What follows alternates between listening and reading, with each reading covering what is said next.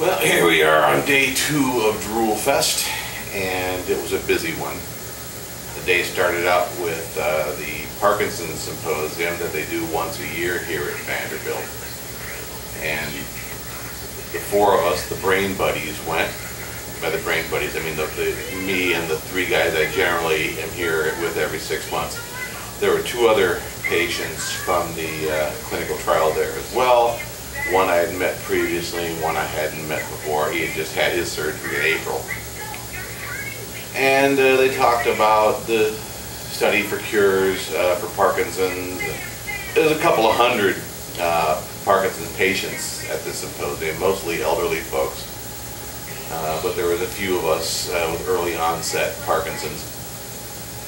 And our neurologist, Dr. Charles, talked about the clinical trial and tried to drum up some support for it. And when all was said and done, a few folks came back to talk to us about our experience with the clinical trial. Hopefully they'll get all the people they need. There's 25, I guess, in the study right now, and they need 30. So they need 5 more. Simple math there. Math skills are not affected by Parkinson's.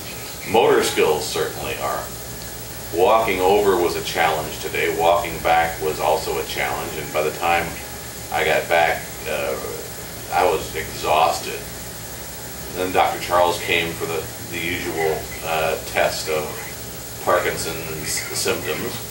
So if you remember how things looked yesterday, remember I had the devices turned off yesterday and had my medicine taken away. So for almost 26 hours now I've been without medication and the device has been turned off. So here's how my hand open closing thing is going. That's as fast as I can do that. And on this side, much faster. Finger tapping on this side. And on this side, much faster. This side with the hand turning is as fast as I can do it. And this side, much easier.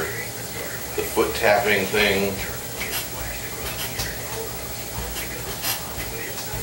And this side.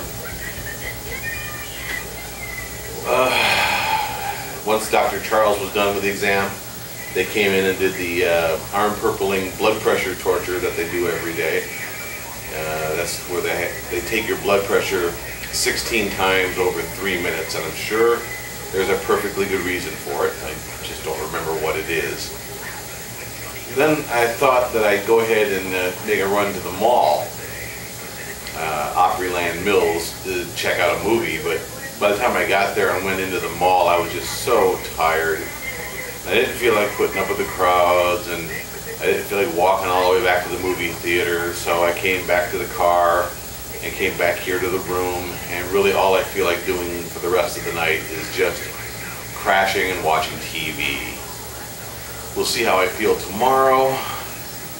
There's less on the agenda tomorrow, just the arm-purpling blood pressure torture and the visit from the doctor, and then the rest of the day is mine. So I'll either go driving around or just stay here and watch football. Either way, I'm sure it will make for an exciting video as I bring you day 3 of the Droolfest. But this has been day 2.